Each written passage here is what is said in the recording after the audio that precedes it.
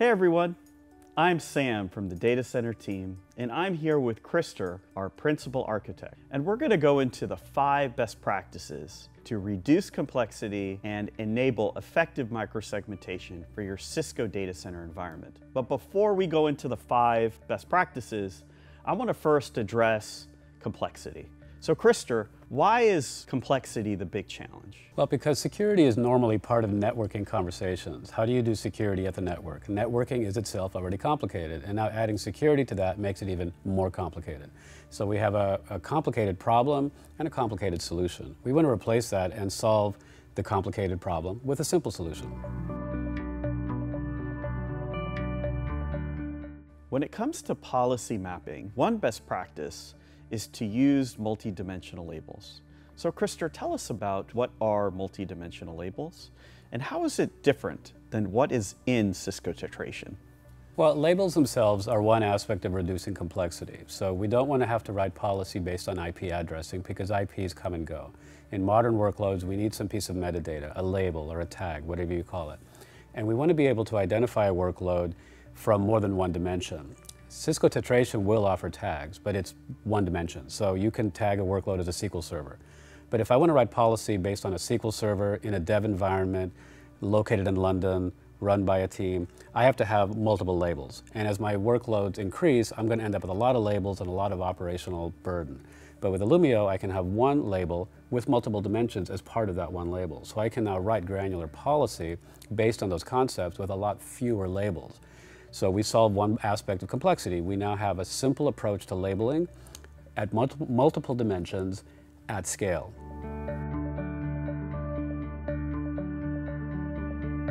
Where do you implement microsegmentation? Is it the network or the workload? Well, we have to remain focused on what we're trying to accomplish. We're trying to accomplish workload segmentation, not network segmentation. So the center of this universe is at the workload. We need to pay attention to the fact that by the time the packet has already hit the network, this decision, this security decision has already been made. Because traditionally it's the other way around. The packet is born, it hits the network, and then I secure it. But now I'm dependent on the network. So the fact that workloads are everywhere today, public cloud, on-prem, both, if we can implement the security at the workload, now we are no longer dependent on where this workload resides, and we don't have to worry about what the underlying fabric can or cannot do. What you need is a purpose-built microsegmentation platform designed from the ground up for the workload. It's not about detecting performance bottlenecks on the fabric, it's all about the workload. It's very tempting to start collecting all sorts of networking flow information and look at packets, and now we end up with a complex solution again to a complex problem. We want to stay focused at the workload. It's just very tempting to include the network in the conversation. But remember, workloads are everywhere, which means that everywhere means the network is different. So we want to be independent of that, and we want to stay focused. It's like bringing an aircraft carrier to solve a problem meant for a speedboat. So if the aircraft carrier is Cisco Tetration, it will do the workload, but it'll collect lots of other things, increasing your operational complexity.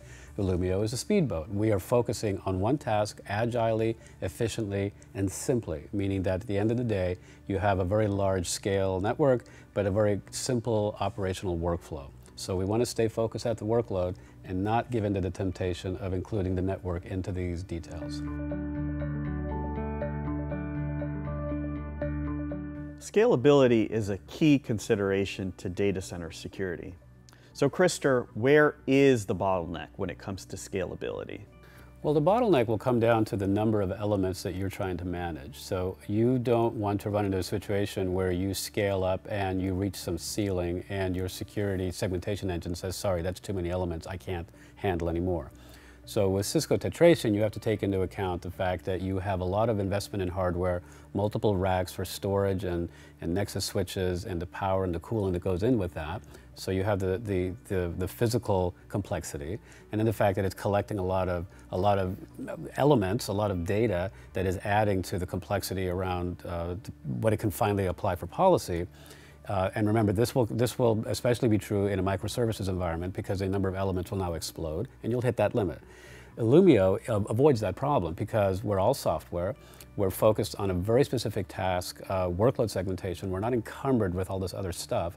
So our scalability numbers go well into the hundreds of thousands because we're just not weighed down. The big bloated approach of Cisco Tetration means that you're just going to hit a ceiling and then stop. We don't want to be that bottleneck. We want to allow you to scale out your network without having to worry about hardware and rack space and power and all this stuff.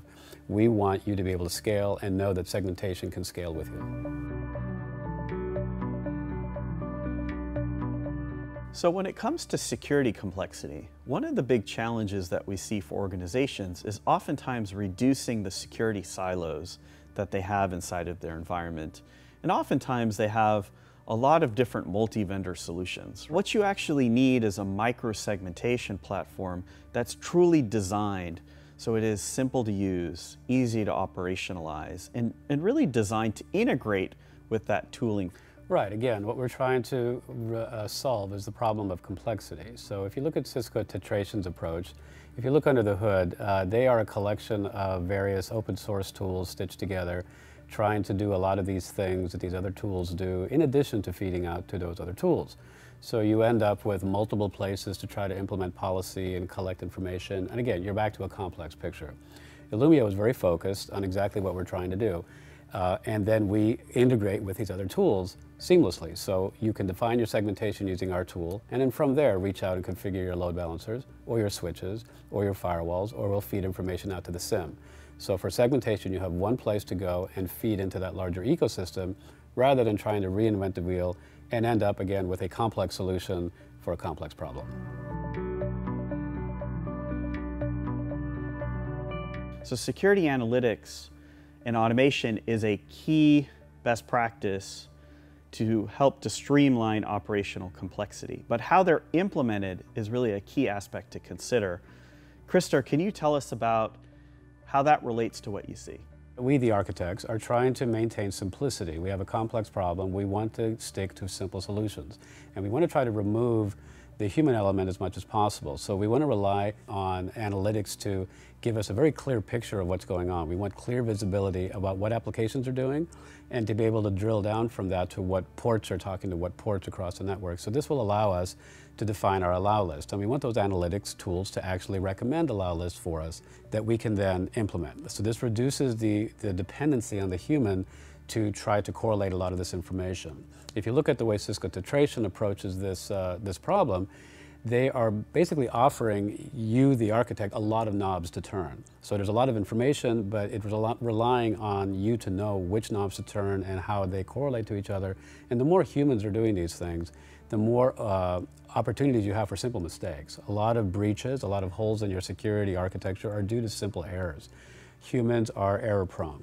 So we want to be able to rely as much as we can on the analytics tools to collect the information, present it to us, and suggest how to implement these allow lists, sort of reducing the surface at which humans can make mistakes. So the analytics tools need to give us visibility and allow us to implement and reduce the amount of errors, therefore maintaining simplicity and avoiding complexity, which is every architect's goal. Great, thanks, Krista. Security complexity is the biggest challenge you face. Why complicate things by deploying Cisco Tetration? A simpler approach to micro-segmentation can help you to quickly get to an effective outcome. So to summarize the 5 main best practice points that we, the architects, are trying to address when it comes to segmentation at the workload, they are these. One is we want to be able to define policy using something other than networking constructs. We don't want to have to define policy based on networking IPs or VLANs. We want to be able to use a labeling scheme. We want to be able to define a multi-dimensional labeling scheme to create policy that reads more like a human sentence, and a policy which more closely reflects the way users perceive these resources. Second, we want to avoid complexity. Again, we have a complex problem to solve. We want to come up with a simple, scalable solution to this complexity. We don't want to add to the complexity.